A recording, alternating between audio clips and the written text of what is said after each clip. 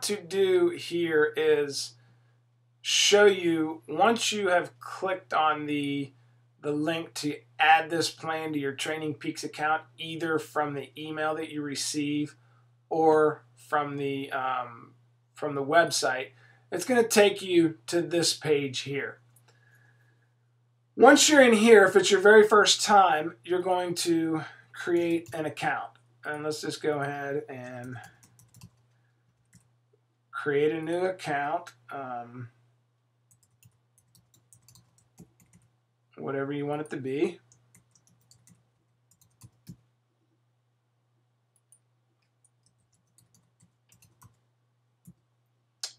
And that's already a name. So we're going to give it a different name, Tim Tester 111.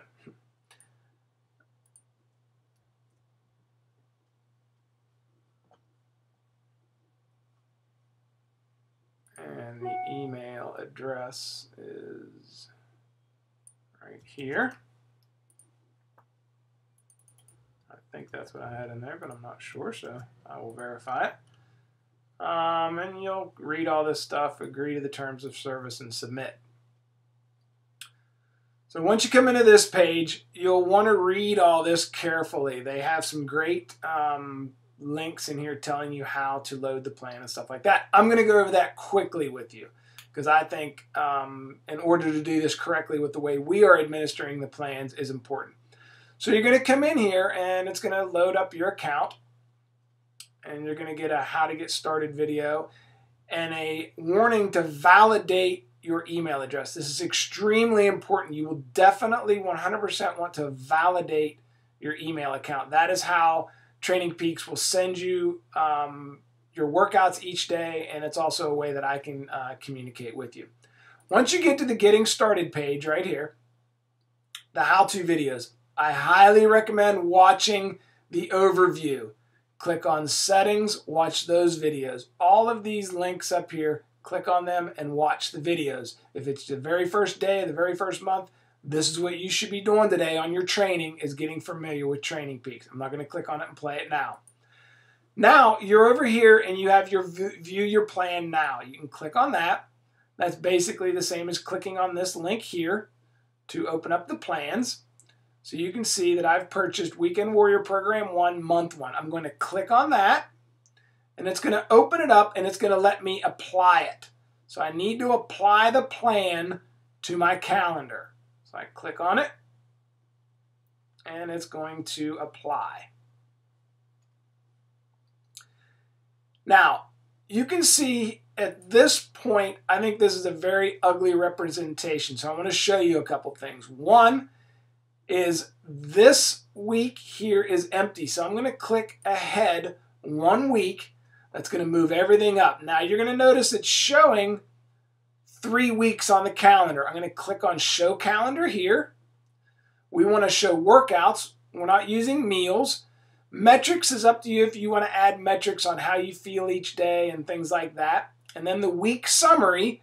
And then I like to show 4 weeks of the plan. Okay. Now you can also, for now, you can go through this later, this window over here, but for now, just click here and close that. So you'll notice here that the workouts are all gray. The first thing you're going to want to do is go underneath of your account settings.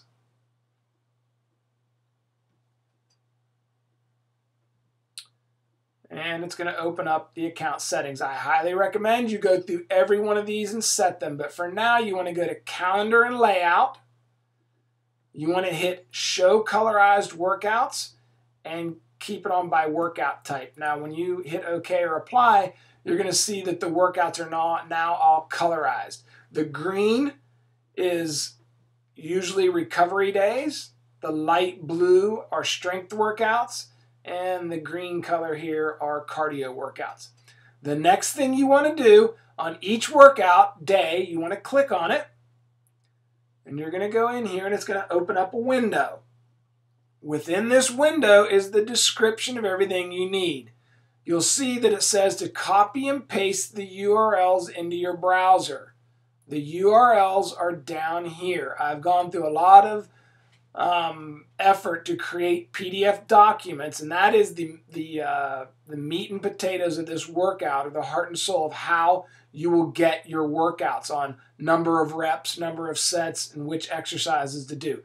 You can copy and paste, or you can go right here to this little guy, this little link guy, click on it, and it'll open up the links that are contained down here. So then you could just click here and you don't have to copy and paste. So if we go over here to the anatomical adaptation workout, you'll see here it says copy and paste the URLs, or I can click here and I can open up the files.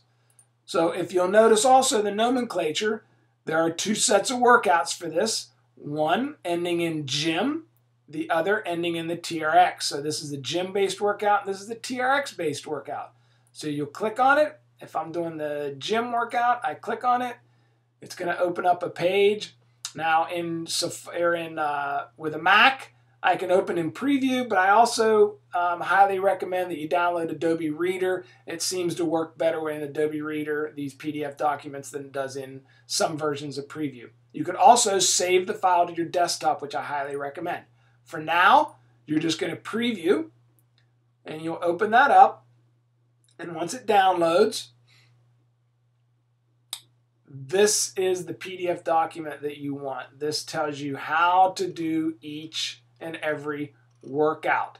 If you need to get to the form and ask questions, here's the link.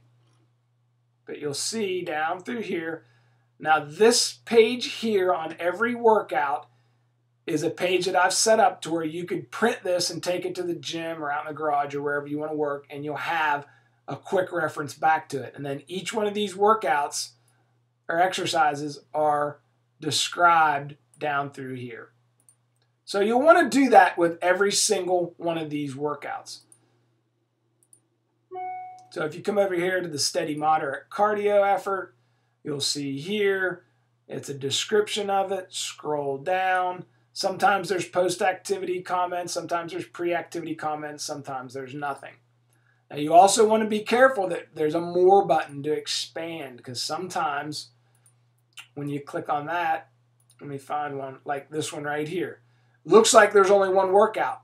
If I click on it, there's actually two workouts. The forum is located right up here. If you have questions, click on that. That will take you to the RacerX Virtual Trainer Coach Seiji forum, which is the very first one on the list. You also have access to all of the other Training Peaks forums. But for now, if you want to ask us a specific question, that is the forum that you can go into. So that ought to get you started. Like I said, if you have questions, go to the forum and ask us. Otherwise, good luck and have fun training.